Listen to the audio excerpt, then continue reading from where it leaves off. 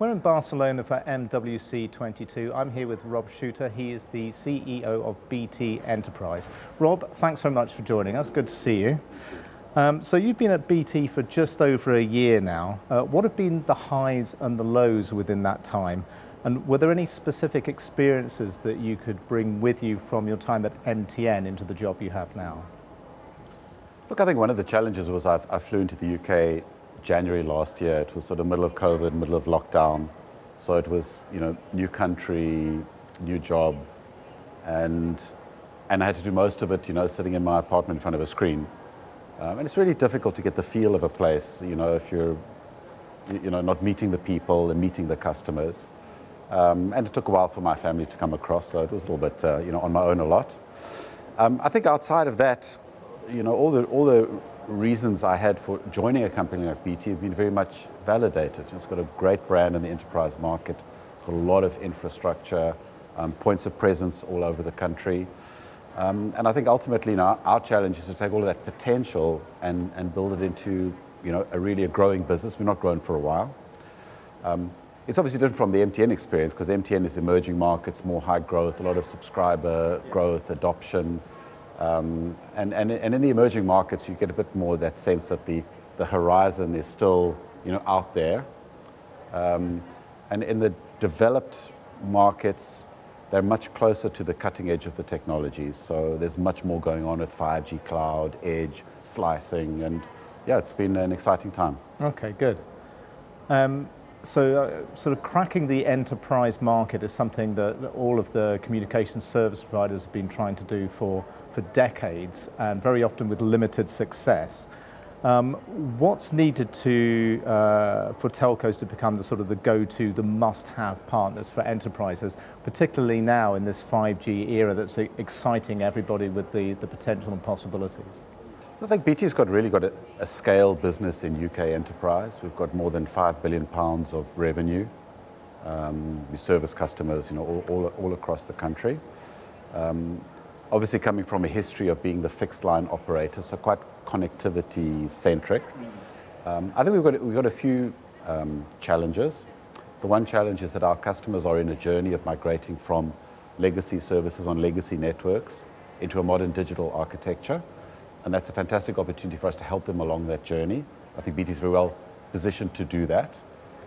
Best 5G network in the country, biggest fixed line network, a lot of infrastructure and resourceful solutions.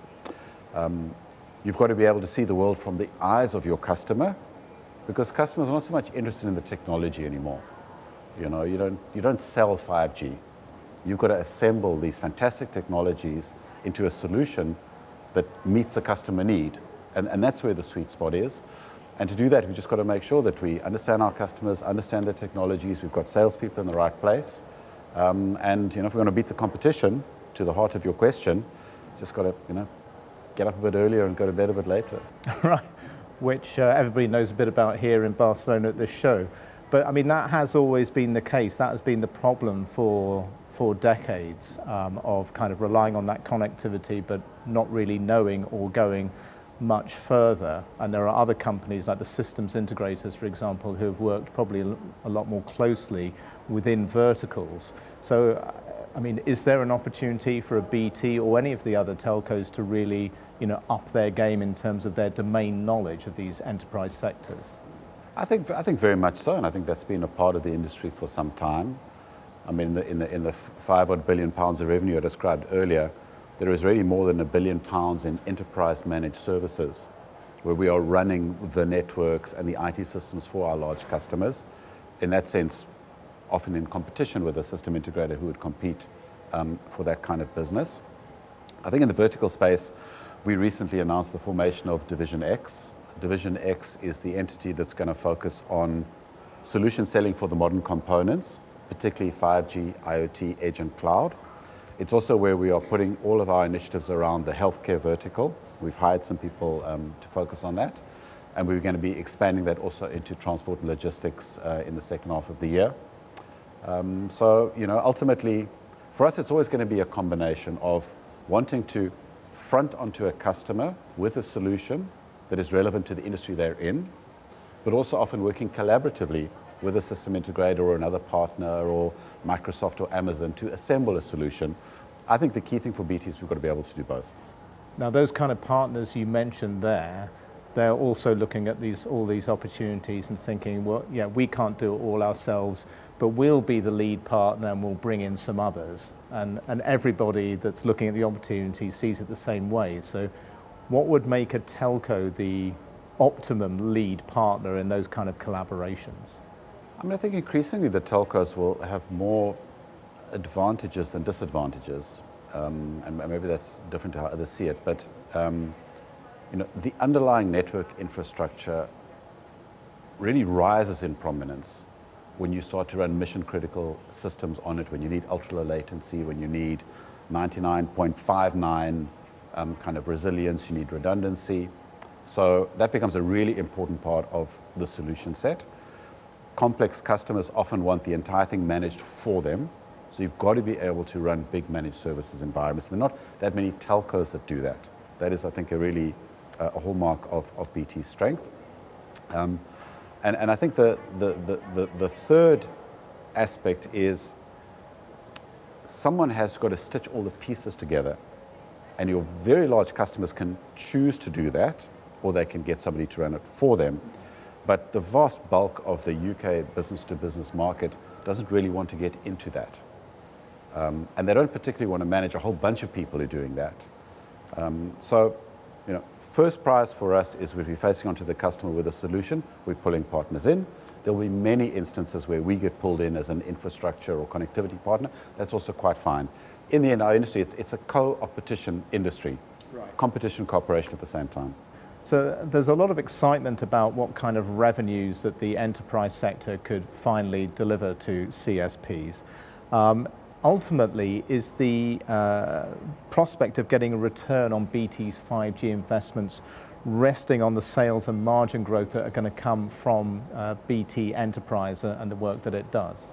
I think, as you know, from my background, I've got some experience in the mobile space. That's most of where my career has been. I think the first thing to say is that this evolution of the mobile technology from 3G to 4G to 5G is first and foremost just about a much more efficient way of handling traffic on a network.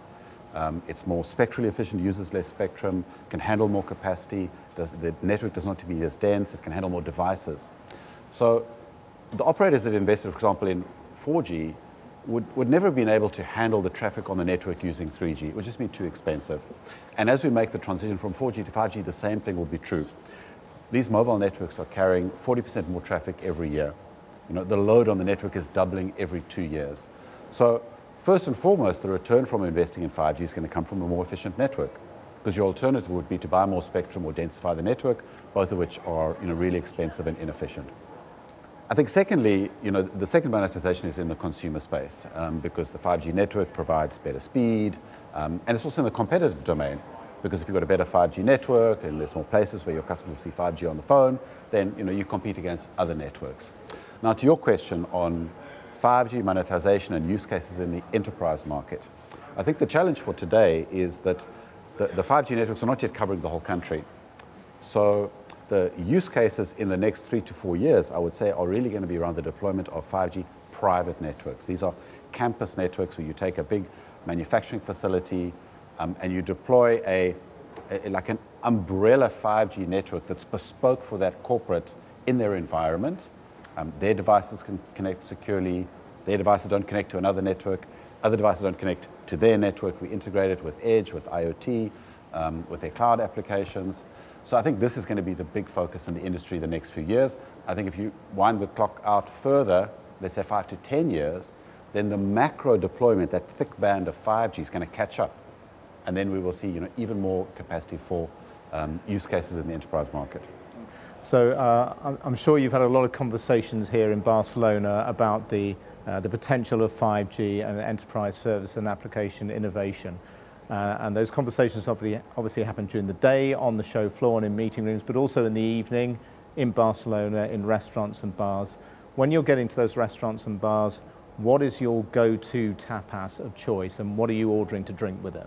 Well, I'm a creature of habit. So I always have the jamón, I have the cod carpaccio, I have a glass of the strongest Rioja that's available, Many years ago, I walked the Camino de Santiago, which is 800 kilometers across Spain, east to west, and I survived predominantly on jamón and Rioja. So that sounds like a good trip to be taking, but maybe not just before Mobile World Congress. But Rob, fantastic. Thanks very much for joining us today and for giving us your tips of what we should be looking for in town this evening. So thanks very much for your time.